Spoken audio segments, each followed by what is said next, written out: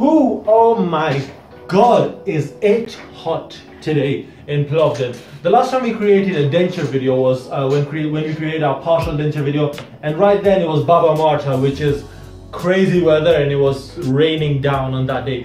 Summer has started in Plovdiv and it is literally the hottest place I've ever been to. But that is not why we're here today. Today we have finished our prosthetics practical examination, so I wanted to create a video explaining how we created our complete denture for our exam. So let's get into step number 1.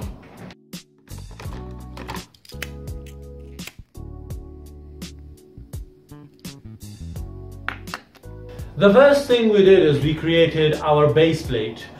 In creating a base plate, they gave us our edentulous model. And on our edentulous model, we had to define certain specific parts, such as we had to mark with a pencil the highest point on the ridge. We also had to mark the midline of each sides of the dental arch, and then the midline of the entire dental arch. And then we could actually go on to create our base plate from either base plate or wax. To create the base plate, we heat a sheet of wax on the flame, and then we place it on top of whether the maxillary or mandibular gypsum you have. So we would place the warmed up wax sheet onto the maxillary gypsum model and then shape it around the edges. Important rules to remember is avoid the frenulums. Whenever there's a frenulum, the wax should go up in sort of a triangle manner, as you can see over here. Also, in the posterior part of the maxilla, on the palatine surface, there should be an arch created in order to avoid certain anatomical structures within the mouth.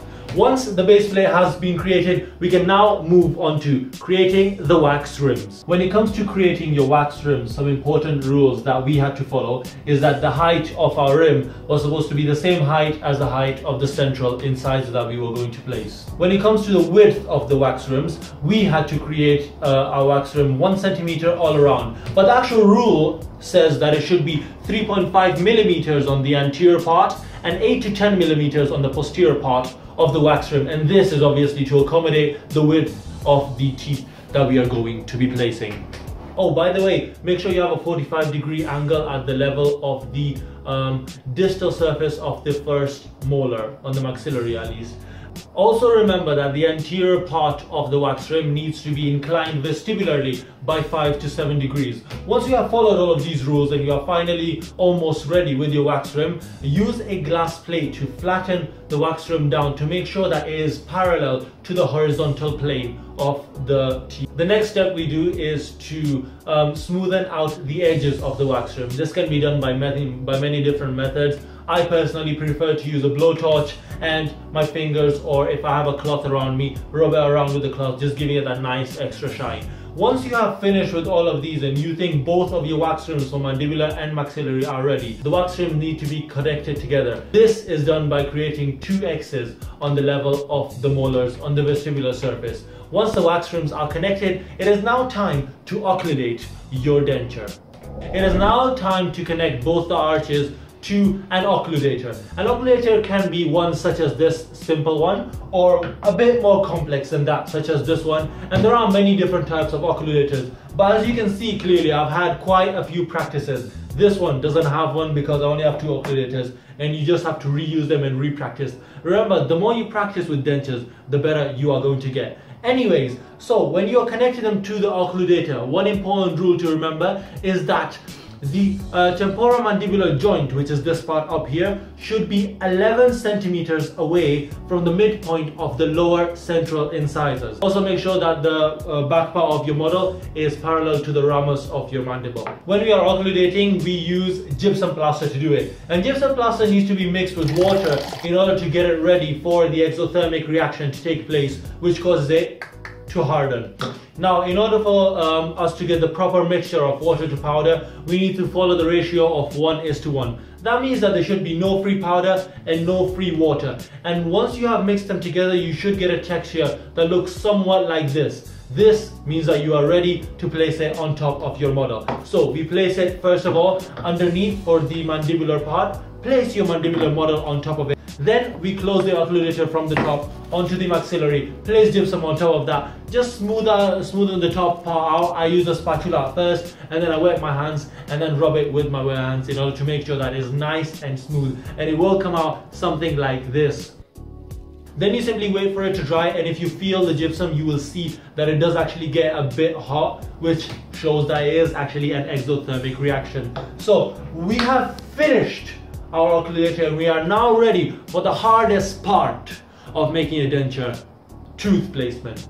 By the way guys, remember I will leave links in the description down below for all of the steps of making the complete denture.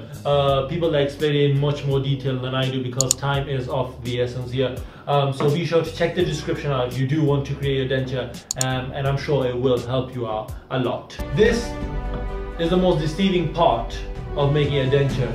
This is the part that seems so much easier in theory than it is in practical. This is tooth placement.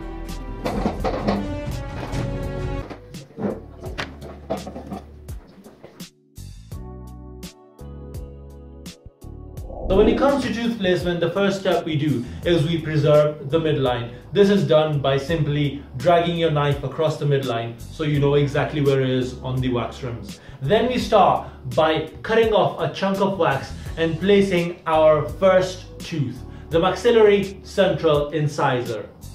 The maxillary central incisor needs to be touching the glass plate, which represents the horizontal plane, on all of its incisal edge. It also needs to be inclined slightly vestibularly, but remember, very slightly. Once you are done with the maxillary central incisors, we move on to the mandibular central incisors. The mandibular central incisors, once again, should contact the horizontal plane completely on its incisal edges and should be inclined vestibularly slightly. There should be a contact between the maxillary and the mandibular central incisors, where the mandibular are posterior or behind the maxillary central incisors, yet they touch just at the tip, about 1 to 2 millimeters maximum of overlap, not more than that. The next step with the Guy's method is to place the lateral incisors. The lateral incisors need to be exactly 1 millimeter above the horizontal plane. The next step is to place the maxillary canines. The maxillary canines are slightly inclined distally, very, very slightly. If you can't do the slight rotation distally, just keep the tooth vertical, it's perfectly fine. And with the canine, the cusp tip should be contacting the horizontal plane, meaning it should be at the same height as the maxillary central incisors. The next tooth is the first premolar. Now the premolars are the biggest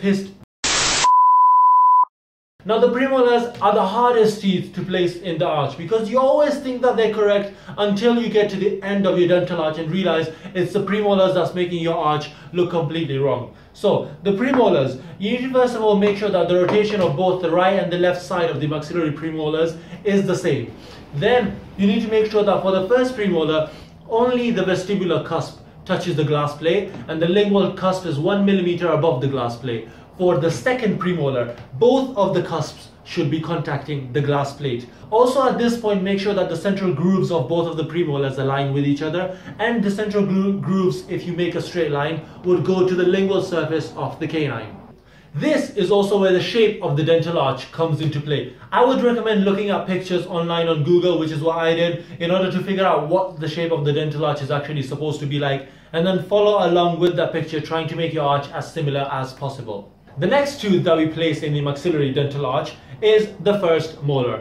When it comes to the first molar, only the mesiolingual cusp touches the glass plate. All the other cusps should be above the glass plate, and the mesiolingual cusp should be visible from the vestibular view. So if I look at it from this side, I should be able to see the mesiolingual cusp. Moving on to the maxillary second molar. The maxillary second molar, none of the cusps should be touching the glass plate, but the mesiolingual cusp, once again, should be the lowest most, or the most extended cusp, following the same pattern as the maxillary first molar. Here my lateral incisors have a lingual inclination, so there needs to be more vestibular. This arch is fine. This arch, something's wrong with it. I don't know what. And he said this is not aligned with this line, so the central groove there does not align with this, whereas this one is actually decent. That's it. Once we are done with the maxillary dental arch, we need to check it on a glass plate and make sure that the glass plate does not rotate. If the glass plate moves slightly, then you have messed up and one of your teeth needs slight adjustment to make it proper. Now we are done with the maxillary dental arch and it's time to move on to the other side, the mandibular dental arch. With the mandibular dental arch, we have already set the lower central incisors, which should have been the first step if we are following the Geizy method. So the next step is to place the mandibular first molar and occludate it with the maxillary first molar.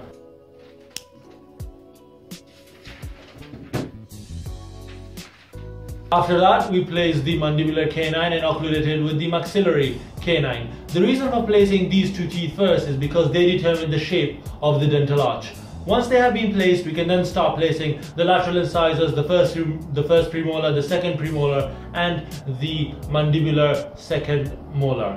All of these teeth need to be occludating with the upper dental arch properly, with no free gaps between them. Once we have done with the placement of the maxillary and the mandibular dental arch, we can start polishing the wax. When it comes to polishing the wax, you can use once again the blowtorch method, which is a bit more dangerous because it can cause the movement of teeth. So be careful if you do use the blowtorch. And with the blowtorch, we can use a cloth or we can use our fingers to make sure that the arch comes out as shiny as possible. Once we are done with making sure that the maxillary and the mandibular arches are complete and the wax for the gingival part is shiny, we can then move on to flasking.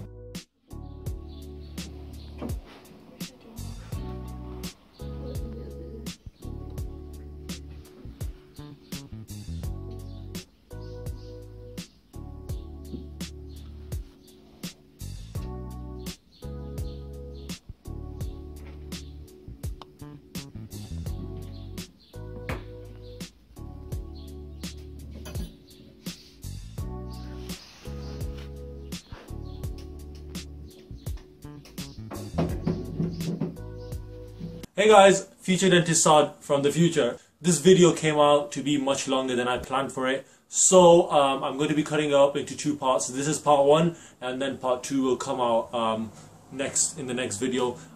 So be sure to tune in for that. Subscribe down there if you are new around here. Like this video if it did help you out or if you found it interesting. And I'll see you guys in the next video.